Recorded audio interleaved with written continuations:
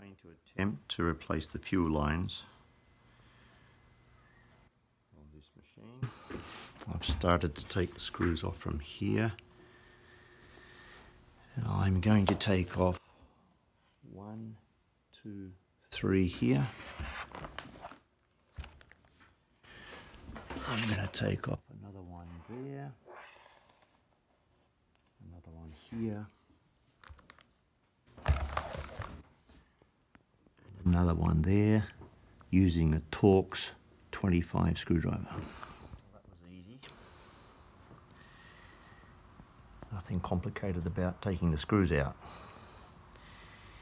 These 3 screws are identical, but what we've got to remember is there are 2 large ones here and a short one, and the short one belongs in there. If we forget, that's the short one.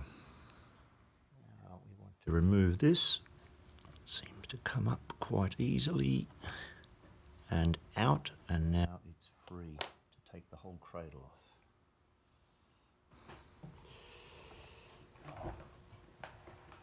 Oh yes, it slides straight off. Okay. Oh, little filth in there. It's very light. I've got one more screw to take off. That one right in the middle, and that's a Torx 20. Right, that's off. Now this seems to just come off like that. Okay. Wow, the filth. Right, now we've got complete access to the air filter, which we now have to remove, starting with this screw here. Now we've got access to the inside of the air chamber. I had a lot of trouble getting this air box off.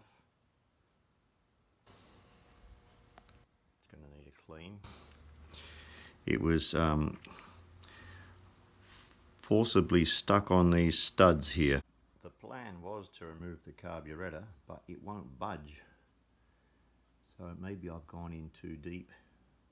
I don't really know what I'm doing. But what I do know is I dug down in there. In the middle of the picture is the inlet return from the priming bulb. So this is the return tube from the priming bulb. And I ripped it out, just pulled it right out. Then I dug deep inside with these long pliers and pulled this remaining part out from within inside the petrol tank. Now connected that to my pipe, my fuel pipe, and now I'm going to proceed to insert this end. After some modification, I've got an idea. After some modification, I'm going to insert this end from within the petrol tank. My modification to the end of the fuel pipe. And the idea is to pass it through from within inside the petrol tank and then pull it out from the top with long nose pliers. So, okay, there it is. It's popped up, and I found it easier to feed the pipe in by hand without the tool. Now I just have to grab it with the nose pliers, long nose pliers, and pull it up. Okay, so I've got it now. I can just pull it in. This stuff, I don't know what it is, but it's extremely strong. It was so difficult to cut, actually.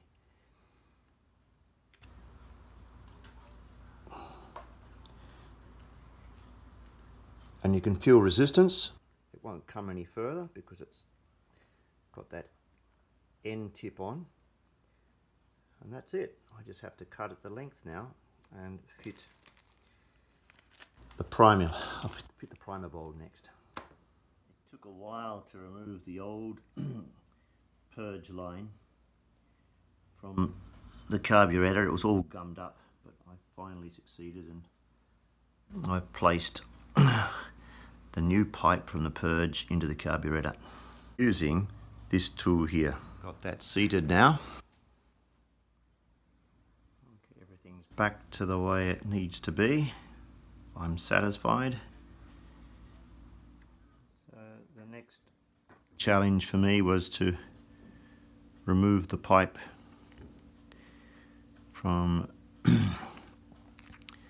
inlet, the fuel inlet to the for the carburettor, and it was just all gummed up and it was quite difficult to get it off.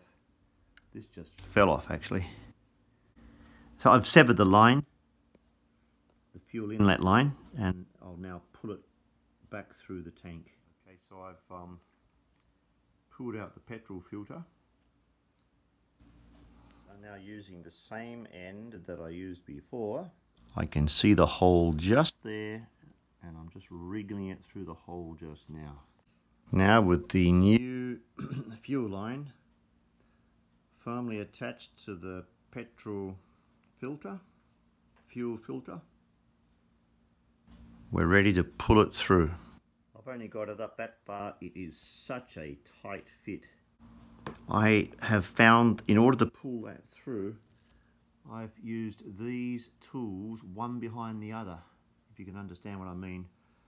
Pull up and grab the end of the slack with the other one and just follow one behind the other. That is such a hard pull. I'll keep at it.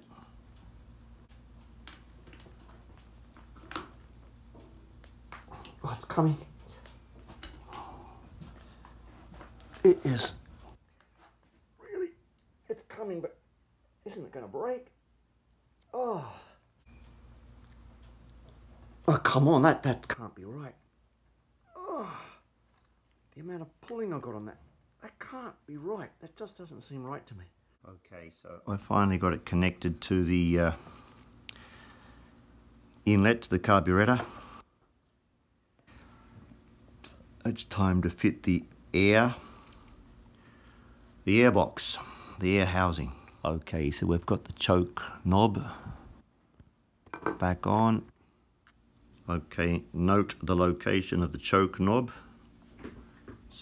It's in line with that level just there. On top of that black tab just under there. Otherwise you'll be pulling things out again. Next is this Torx screw, 20mm. Not 20mm, Torx 20. We put the filter back on, and the cover plate, screw, and this back panel. We get this mechanism all properly seated before screwing it in, and then check that this all works.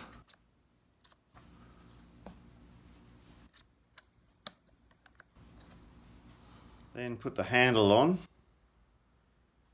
the engine, and I'm putting this screw in first, the short one, before putting the remaining screws in.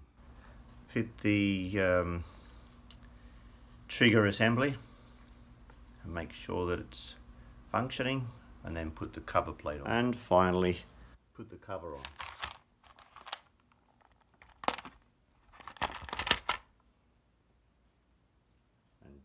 Tighten down.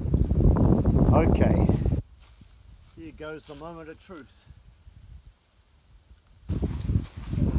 1, 2, 3, 4, 5, 6. Leveling out.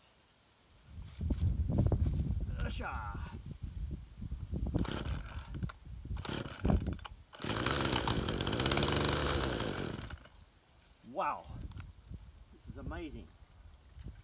Out with the choke knob one more time. That's all right, we haven't got the fuel in all the lines yet.